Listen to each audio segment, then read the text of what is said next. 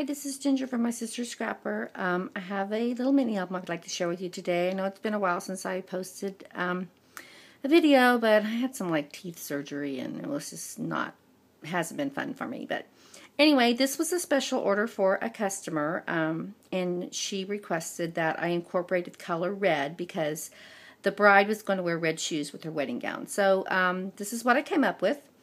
I used the Bo Bunny Enchanted paper collection in the 12 by 12. I used the Stack the Deck binding system that Laura Dennison from Following the Paper Trail created, I think last year or whatever. So on the front cover, I have some flatback pearls, and I cut this. It says Our Wedding Day. I cut that off of one of the papers. It had a bunch of sayings on it, so I cut that one out. I mounted it on some little red glitter paper, and then I had my niece, Jackie, thank you, make me some little lollipop flowers with some black satin. So I put that on the front, and I added some little sparkly little sprigs here with some tulle behind it. And there's a little brad from the paper collection inside the lollipop flower. So for the closure, it's a magnetic closure, so it opens like this. And on the inside, I cut the paper so the glittered word love would fit right here on this inside cover. So I left that kind of plain. And I did incorporate just a little bit of red. I didn't want it to be over the top and have it look kind of burlesque-y, so it was kind of a fine line between elegant. So that's the look I was going for. So hopefully she'll like it. So what I did here is this is a chipboard piece from the paper collection, and it has a little saying about I love you yesterday, I love you still. And then I added some little red braid around the outside of the chipboard piece and put that there. All of my pages are created using the same tutorial that I have on my blog, and I will put a link to that tutorial on how to create this pocket page. It's really simple that you can use with the Stack the Deck binding. What I did, since the paper collection was black and white, I alternated my base pages, so every other one is white. So I have a white page, a black page, a white page, a black page. And then on the white pages I used black photo mats, and on the black pages I used white photo mats. Anyway, just the opposite. So on the inside of this one, here's the photo mat for this. It's got the pretty glitter paper, and then the white on the back with the little script. So I kind of decorated the page front pockets, and you can put some small photos here, but the bulk of the photos will go on the inside photo mats. And I used my Stampin' Up! Tab punch for this foil paper, and it's kind of like a hologram paper. It's got big hearts and little hearts on it, so I thought that was kind of cool. So you flip it over, and then again, here's another lollipop flower that my niece Jackie made for me, and I put a little belly band with some braided satin trim, and I put some flatback pearls in the middle, and I added some little glitter ribbon behind the lollipop flower. And this is a belly band, and inside I have a little fold out. And I punch the edges with the Martha Stewart, I think it's a French scroll corner punch, and you open it up and there's a place for a couple photos there. So that goes back in there.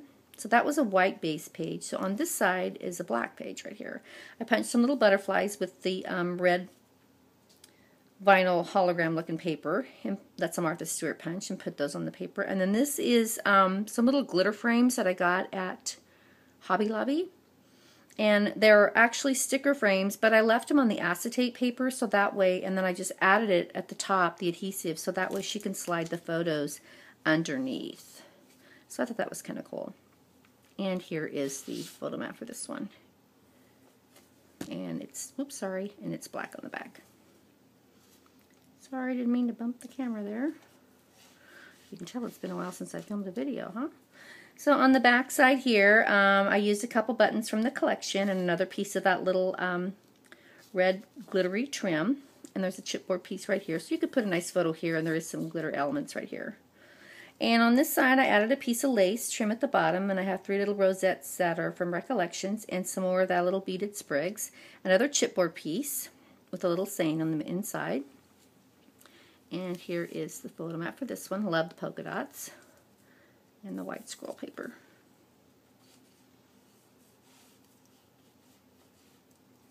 And on the back side, I punched out some little flowers with the Fiskars flower punch with the glitter paper, and put some little bling in the middle, and I just added them along the glitter vine right here. There's some more glitter in there. On this side, again, I cut the paper so the glitter section would be right there, and there's some script behind it. I added some little black rose trim that has little pearls on the inside of every other rose. So I thought that was kind of pretty. And I did glue it all the way down, but you can still put a photo here if you wanted. And then you can put photos here and photos here.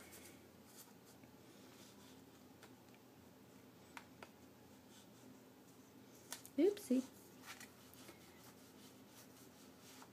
And on this side, I went ahead and added some black lace trim that I got at Hobby Lobby right here. Another piece of the red braided trim, a little chipboard piece, and a little small photo mat right here.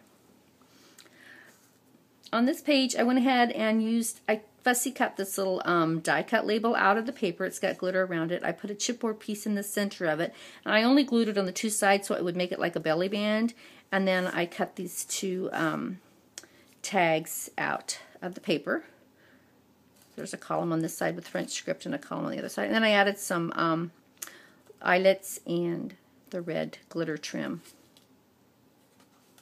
And there's the back of the tags. So I just stuck those inside. I thought those were kind of cute.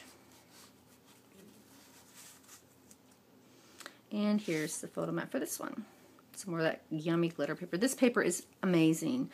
It's got lots of glitter on it. It's very elegant, but it doesn't have to be wedding. It could be, you know, you could use it for other things, but I thought it was perfect for this project. On this back side here, I went ahead and fussy cut this little journaling spot out of the paper collection, and then I put it on top of a piece of the red hologram paper just to make it stand out a little bit more from the background paper. On this side, I went ahead and cut the word love out of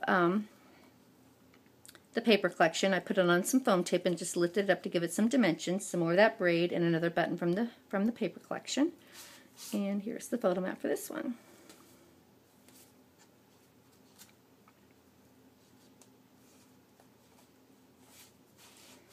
And on the last page, I fussy cut this circle out that says, love is not a matter of counting the years, but of making the years count. And I put that right in the center. I added some white satin ribbon here, and then I made a little flower out of some white organza and put one of the brads from the paper collection on the inside. So this is the back inside cover. I really love the script paper, so I kind of left it plain. I added a large chipboard corner piece here and a chipboard flourish here to this side. And then a small little journaling spot here that has little wedding rings and a rose in the middle, and I mounted it on some black cardstock just to make it stand out from the script paper. So that's my mini album, wedding mini album. Oh, and on the back, I went ahead and cut the happily ever after from the paper and put that in the center of this little label that I fussy cut and stuck it in the middle of this paper. So that's the back. So that's my mini album. I think it turned out really cute. I think she'll like it. It's just got enough red, I think, to make it pop. So there you have it, everybody. That's my mini album. Thanks for watching. Bye.